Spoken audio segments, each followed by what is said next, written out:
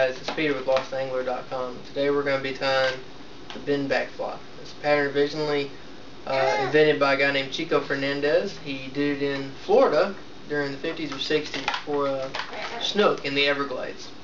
Here it is right here. It's a smaller version. It's good for bass. You can tie it all the way up for snook or tarpon or pike or whatever you might want to. So stick around. We're going to get this tied up. Okay guys, today we're going to be tying the bendback fly. It's a pattern and a style of flies that's pioneered by a gentleman by the name of Chico Fernandez. And we're going to start with an ordinary hook. Any size with a fairly long shank like this right here is just fine. Now, if you have something like maybe along the lines of a ordinary saltwater hook with a shorter shank like this, it just won't do. So look for a little bit longer shank. Alright, first thing I'm going to do is going to put in the vise. Then I'm going to take the pliers and I'm going to bend up just slightly. Doesn't have to be a whole heap, just a little. You don't need to bend that much of the hook either, simply due to the fact that you don't need much room to stack all the materials on right here. Once that's done, we're going to take the fly and flip it over. But we're not going to tie it like that, so it won't quite work. What we're going to do is put it so that this is now a level portion. Doesn't have to be perfectly level, just fairly level. Now getting it set in the vise with it being bent like this is a bit of a challenge, but once you got it, you're off to the races. Okay, so now our hook's bent. Not so much that you'll end up losing fish or anything like that, but it is bent just slightly.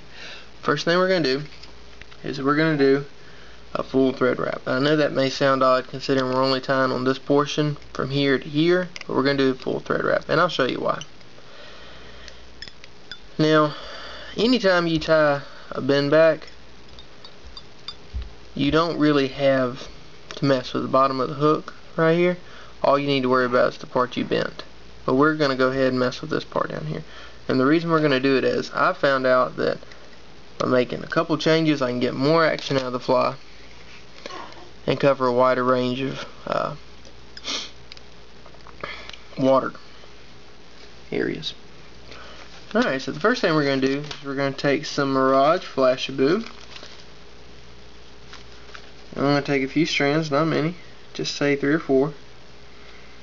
Alright, once that's done, I'm going to take it and tie it on to the fly. Just like so. Boom, boom, boom.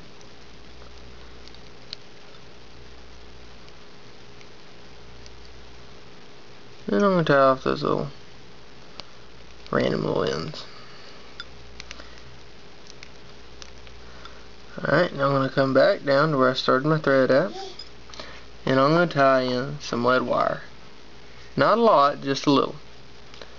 We're going to take it, bring it up, put it in the trap up here. Alright, and then just twist it around. You don't want to use your scissors, it's not good on them.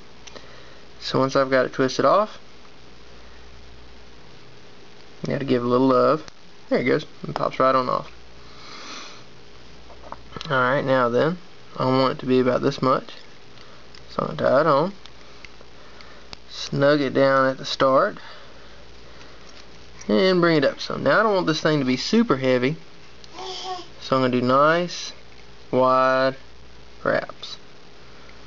Just enough to kind of move it on down the water column.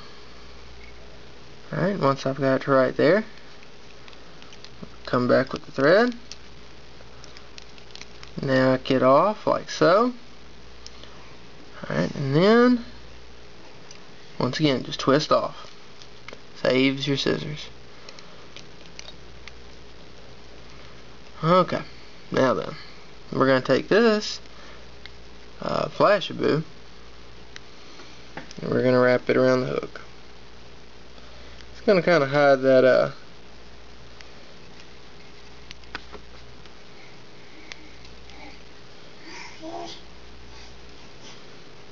lead wire for us. So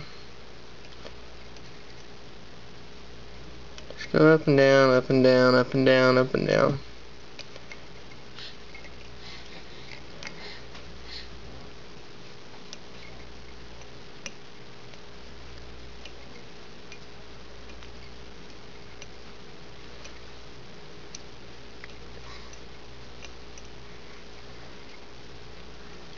Whoop. And if you do, it does slip out of your fingers any. It'll unravel. Just like that. But just get it up, pull it tight, it'll be fine. It'll be just fine. Alright.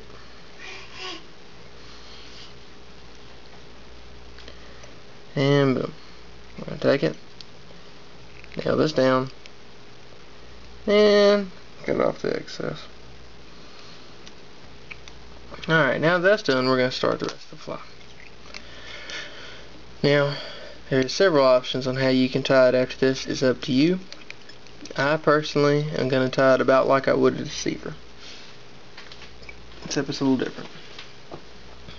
I'm going to start with some tan craft fur, trim it off.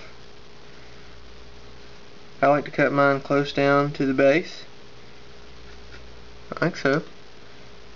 Alright, once I got my clump of craft fur, what I want to do then is pull out the guard hairs. Pull it right on out. I pull it to about here, and I can pull out the rest. And boom, there we are. Now I'm going to take it, I'm going to set it on the hook, measure the length that I want. About right there is fine. See how it extends nicely beyond the point of the hook? There we go. Got that nailed down. I'm going to trim off the excess. Just like so. Now if you fish weedy waters, the bendback's a great pattern for that. Helps you to use a pattern with a lot of action, easy to throw, easy to tie. And you can improvise almost anything to the bendback. There's striations on it. This is going to be in sort of a brimish pattern. Brim, perch, whatever it may be. Alright, and so you get a rough idea of the size of the fly. Now that that's done, I'm going to add the same sort of flashabou, that Mirage Flash, and tie on some more. Just 3 or 4 strands again. Pick it up, double it over, and knock it down. And there we are. I'm just going to let that lay back. Not a big rush on it. I can trim it away later. The next thing I'm going to do is the wing. Alright, I got my wing. I'm going to go with chartreuse. I've already matched up 2 of them for size. And I'll put them on the left side first. Some nice loose thread wraps. Just say a few. Up and down, up and down. And keep everything in line. And my wing won't twist. So there we go. It stayed nice and flat. Now I'll tack it down. Once that's done, I'll pick up, trim off the excess. And we're going to repeat the step on the other side. Got my feathers. I'll bring them up.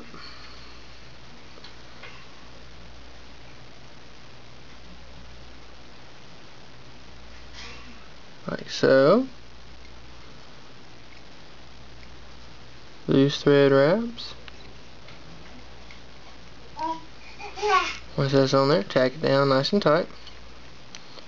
And trim off the excess. The reason I go with chartreuse is if I'm fishing in an area that has a lot of bluegill, chartreuse is really good for being more visible in the muddy waters that they seem to find themselves in. And depending on their diet, they'll have a bit of chartreuse on the tips of their tails.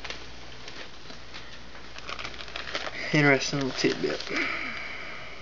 So next thing I'm going to do is I'm going to spin around the body, or the wing. That was my daughter Lily, and she says hello. Okay, now then,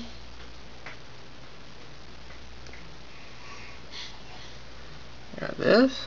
Check out the length. I only want it to be about this long, and your deer hair is about that. So just go ahead, trim off your excess. It's going to make it easier to handle. Alright, now that I've got it on there, I kind of see how I'm kind of working it slowly down. That helps it to go all the way around, be a little more encompassing. The trick after that is once you got it on there with some loose wraps, kind of spin it around by hand a little. And you can add more here and there where it's needed. That's fine. That's just fine. Okay. And I'm going to pick up, trim off my excess. Now these bendback patterns were originally intended for saltwater, for redfish and snook, but I'd say anywhere you need a weedless fly and you're needing a streamer, I'd say it'd work just fine. I know it works brilliantly for bass and chain pickerel. I don't see why I wouldn't do just fine for pike, peacock bass, and everything else that swims. Okay. Now we're going to come around to the bottom of the fly, and you can see where it kind of got a little more sparse on this side than it was on the other. That's just fine. That just means we need to add a little more bucktail to that side. And that's part of it. It's not going to be completely even the first time you spin that hair around there, unless you spin a redonkulous amount, which is an option. But I normally don't. I've learned that the more hair I have to spin around the first time, the more likely they are to slip out of the strands. Alright, now wrap around, kind of spin it some, spread it out, share that love across the fly. Alright, now we got that on it.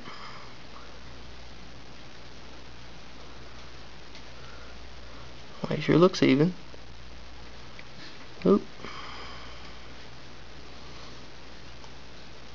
You always want to make sure it's even, top to bottom. So you can loosen up a few thread wraps.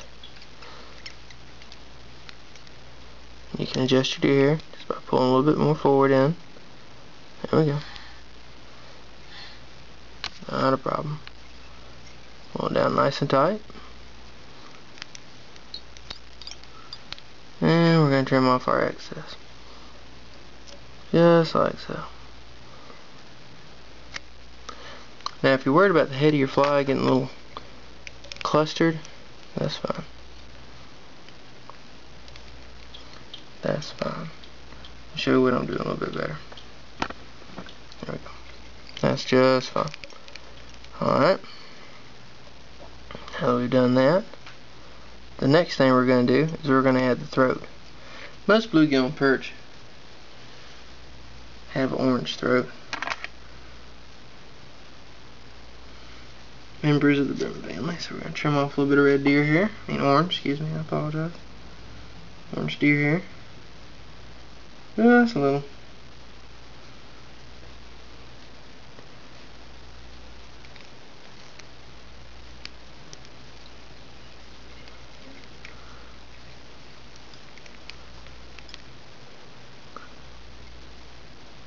Tying the throat.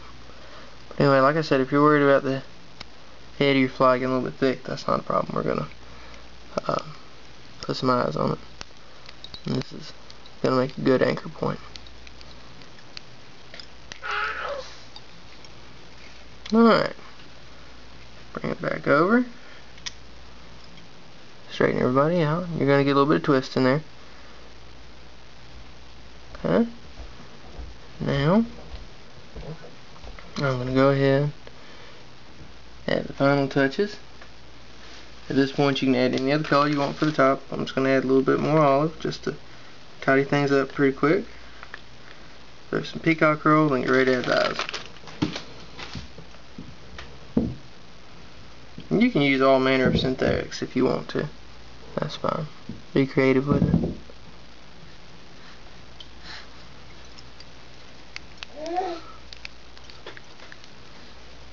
Just like so. Bring it around, even it out, and boom.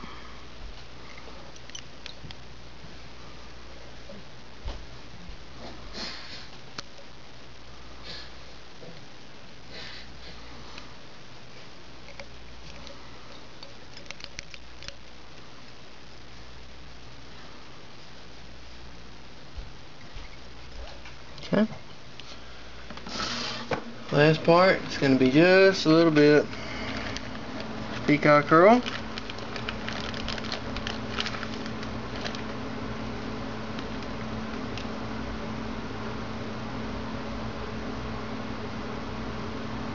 Just 3 or 4 strands is fine. Right up on top, like so.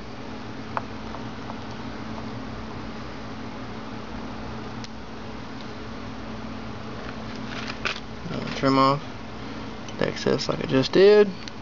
Tidy up the head, and then I'm going to tie it off. So you see this one's done in the style of a deceiver, and the material of the fly hides the hook. Trim my glass some. Once again, you want to kind of trim it at uneven lengths across the back, like so. Boom. There we are. Trimmed out and ready to go. Now all we're going to do next is tie it off. Alright, now some folks like to use a whip finish. I'm going to use 2 double half hitches. Use whatever you want to. Doesn't matter.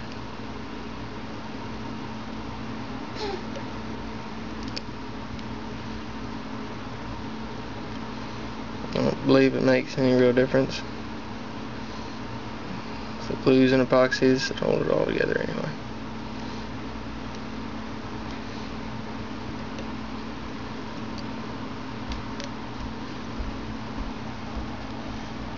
Alright. Trim off my tag again. Alright, now we're going to get ready to do the eyes. Okay guys, thanks for watching. All you gotta do is go check out Tying Lefty's Deceiver with a twist, and it'll show you how we did the eyes. All we did was epoxy it on and then go and clear coat over it. So it's not a big deal, it's easy to do. And right now, if you want to, you can pick up Lost Angler t-shirts. We made them on the fly. So there's only a few left. We did them all on our forums here locally, and we sold a good many of them, but we got a few left. Here's the front and here's the back. And it is guaranteed to make you a better fly fisherman. I'm not going to say over your money back. T-shirt can't fix everything. But no. Thanks for watching. Go to our eBay store. We really appreciate if you bought the t-shirt. And if you can send us some feedback on it, really appreciate it. Thanks guys for watching.